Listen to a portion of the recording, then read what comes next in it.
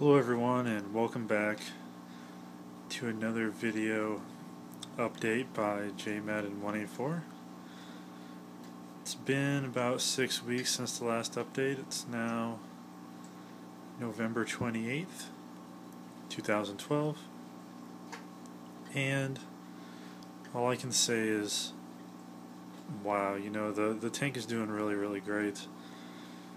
Growth is ridiculous. I'll show you some of that. I made a couple changes to the system, and I also went ahead and got a couple new things in here. So let's start off with some of the new equipment. As you can see, the first notable difference is the coloration of the tank. Normally in the past it's much like kind of a deeper bluer color from the T5s that I was running, but I went out and I got a new light fixture. A lot of people are running the LED systems. I like the LEDs. Unfortunately, the LEDs that I want are a little bit out of my budget. I try to keep my budget as low as possible in this hobby. I use what I have and kind of shift things around different ways to get different things. So I ended up getting a pretty good deal. I got this light fixture here, and this light fixture is a Coralife Aqualight Pro. It's got two 250 watt metal halides powered by magnetic ballasts.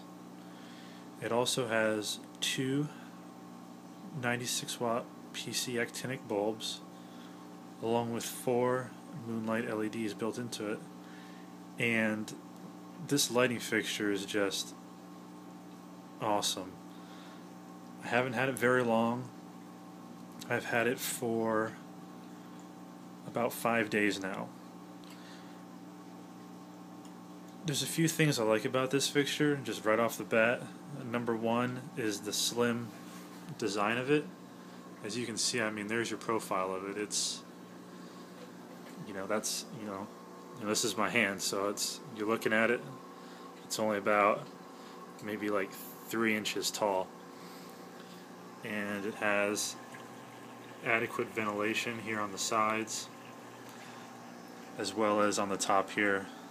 These ones are just to allow heat to transfer out of the fixture into the room. And this one here in the center actually has a built-in fan. And it's very quiet. Maybe it sounds loud on here, I can't tell yet, but we'll see once it uploads. And the fixture comes with, 2 ballasts. I just have them over here for now. I haven't quite figured out where I'm going to put them because they are quite large.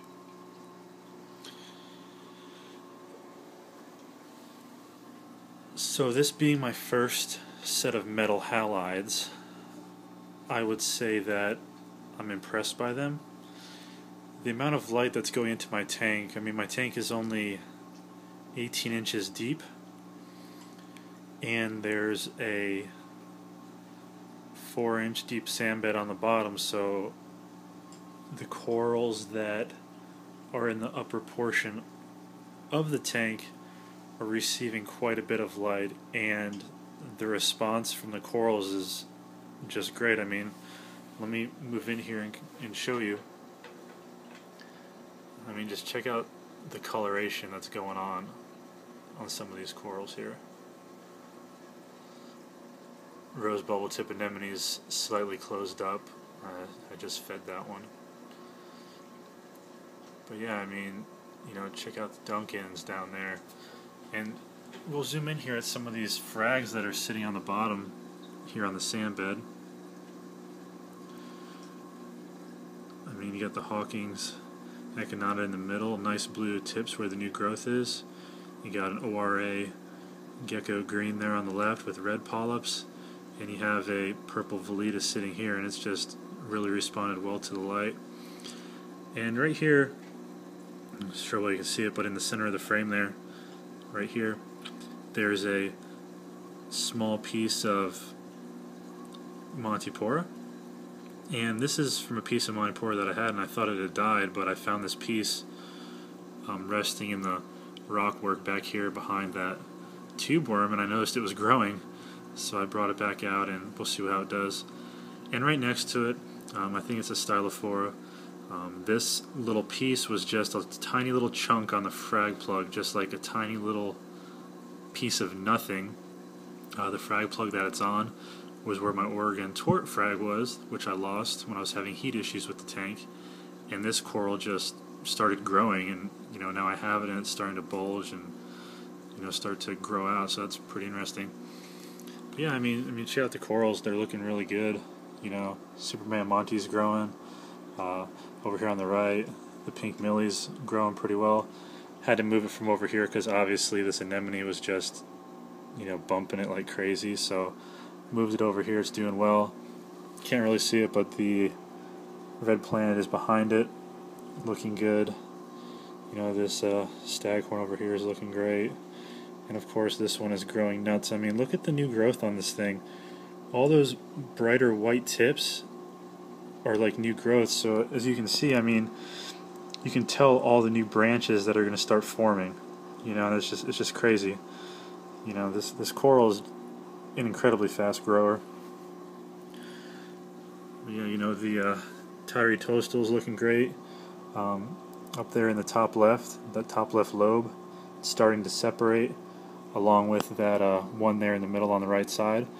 And that's kind of what happened over here. You can see there's a small baby that budded off and attached itself to a piece of rock, and that piece came from right there. You can kind of see where it's white. So that's really cool.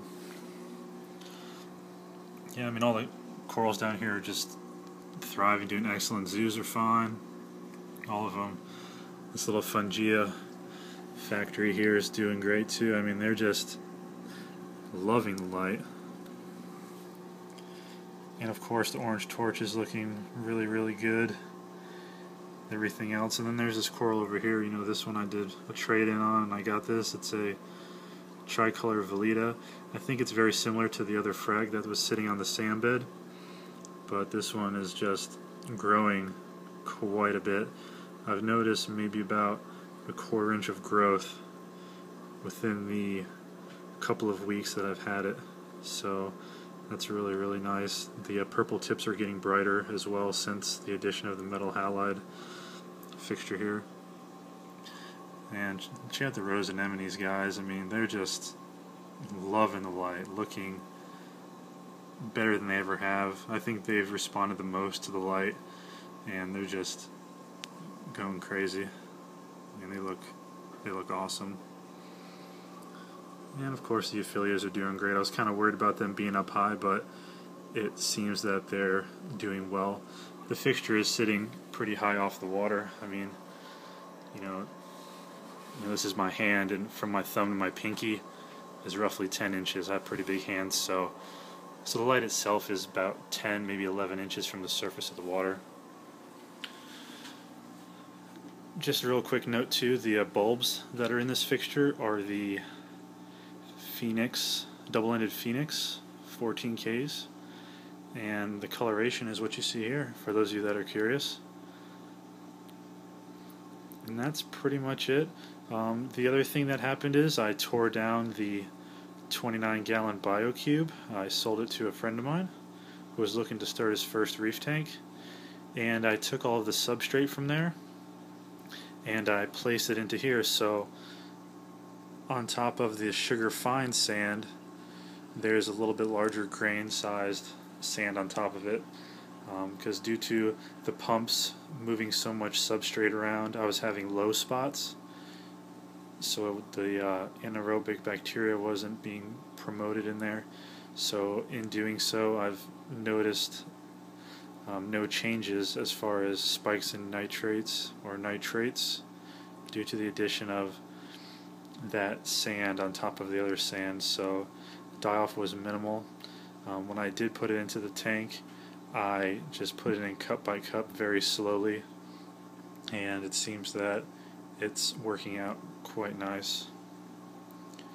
So yeah, that's going to do it, guys. I'll just leave you on that note. Hope you guys found this video informative. Thanks for watching, and as always, enjoy your tanks. Take care, and we'll see you next time.